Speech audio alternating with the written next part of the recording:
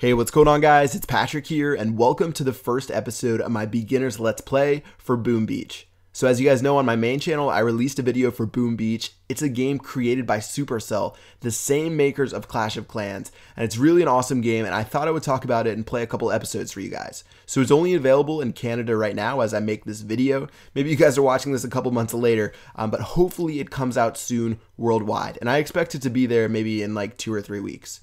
All right, so to start off, let's talk about some of the buildings in Boom Beach. So this is my base right here, and this is my headquarters. So this is really important that you protect your headquarters when people attack you, because if someone destroys your headquarters, they win the entire fight and they steal all your resources. So make sure to protect that, and you upgrade the headquarters to get more buildings inside of your base.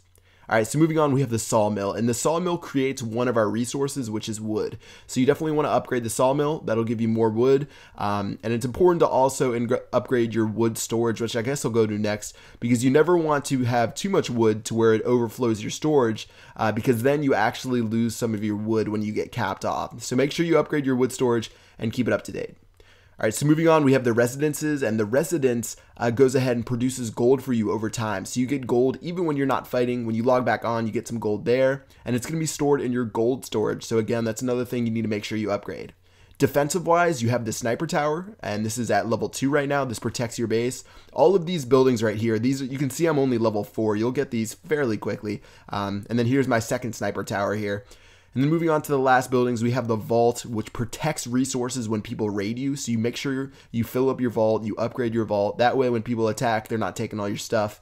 And then finally for the last building, I think we have, well, I guess that's another residence. But we do have some mines out front, and the mines protect you when people attack you. So if they run over the mines, especially the weak troops, they'll die pretty fast. All right, so looking around at Boom Beach, you have your little island here. It actually looks pretty good. I like the 3D effects.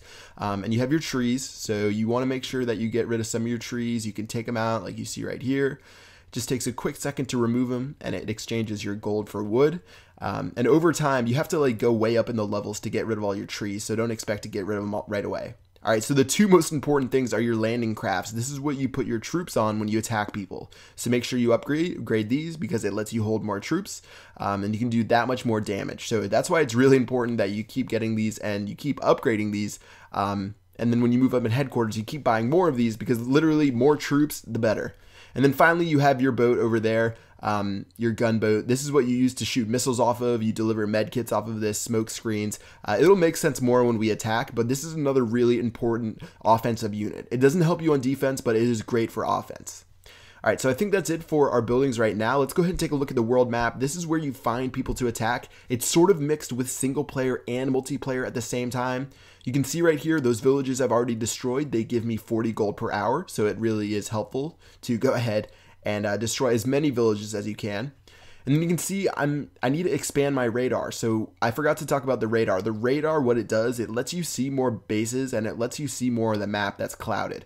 So let's go ahead and take a look at that. We'll use diamonds to speed it up. Diamonds are like gems in Clash of Clans, and they speed up, like it's like the currency that you can buy with like real money to speed it up. But they give you plenty of gem or diamonds to start off, and you can also earn diamonds throughout the game by doing achievements, and you find them in chests. All right, so right now you can see we have a little base right here. Let's go ahead and explore. And actually, we have a base that is controlled. This is the first base I've seen controlled by a real player. So you can see, usually I attack computers, but this one's a real player, and let's go ahead and scout out his base. All right, so in Boom Beach, you have some different attack strategies. You can see right here, this guy's base. I don't know if I can beat it with my troops right now. Plus he's online actually, so I was going to attack it, but he's online. You can't attack people while they're online. So let's go ahead and attack some people single player and get up our gold and our wood. So it's really important in this game, just like other games like Clash of Clans, to make sure that you're attacking, you're getting resources. And let's go ahead and check this base out right here. So this is a computer controlled base. And the reason I know that, it didn't have like the player symbol outside. And after I scout it out, you can see it's Rocky Bay. I see 2 archer towers, aka sniper towers. And let's go ahead and get the gold and let's try to attack this. So in the upper left, you can see there's 900 gold, 680 wood, so definitely good, plus 1 metal, which gets us on the leaderboard. And to start off, let me shoot some rockets off of my boat. So like I said, the boat is very important in the beginning. It lets you shoot different stuff. So let me go ahead and shoot those 2 missiles. And then now when I go ahead and drop my troops, they land on the beach, and you can't really control them from here until you get the smoke screens, but we'll get those pretty soon, and I think it'll work out really well. All right, so right now we destroyed that first sniper tower. I did drop my third missile, and then now I'm going to go ahead and let my troops run in. I do have my heavy, and the heavy takes care of buildings. He doesn't really do that much damage, but he does a great job in taking damage. So he doesn't deal damage, but he takes it. So it's pretty important that you have your heavy guy out front, you have your infantry behind you, and usually that's a pretty good combination. You don't want to rock like 2 heavies in the beginning because they won't do that much damage, and you don't want to rock a bunch of like infantry because they'll get shot down pretty easy. Okay, so you can see right now, every building that I destroy brings his headquarters health points down. So it's not a bad idea to attack the buildings before you get to the headquarters. So it's already down to 25% before I've even touched it. I'll go ahead and throw another missile at it, and that should wrap it up for this raid, I guess. So very successful. We got all of it. Again, in this game, you have 4 minutes to attack before it expires, the battle. And I think you have like 40 seconds to look before you attack. So it gives you plenty of time to look, and then you have plenty of time because the headquarters actually has a lot of health, and it does take a good amount of time sometimes to take it out. All right, so wrapping up, we got our metal, we got 900 gold and 680 wood. And what's really cool about this game is you don't lose your troops. So we did have 1 troop die, but the rest of the troops come back to base with us, and we don't have to worry about retraining them. So that is awesome. That's why it's really valuable to make sure you're protecting your troops. And it means you should go all out all the time with all your troops. That way you can save as many of them as you can. All right, taking a look at the achievements, like I said, there are some different achievements for clearing stuff, for collecting gold, for collecting wood, doing stuff like that. Pretty important to check those out. You can look at the top player list. Let's go ahead and take a look where I am, and if we scroll down, there really isn't too many people playing, but I'm at 248, and I'm really only 20 medals off, so I'm really not that far off. Looking at the settings menu, not too much there. Connect to Facebook, stuff like that. But yeah, I think that should pretty much do it for this episode. So I'm wondering what you guys think about Boom Beach. I think it's actually a really fun game.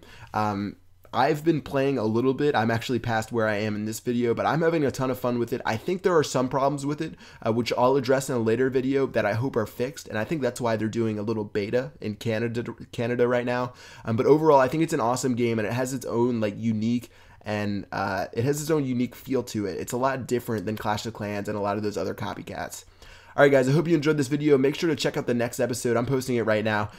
Subscribe if you haven't already to my second channel, and drop a like and a favorite if you enjoyed this. Other than that, I will see you guys later. Peace out.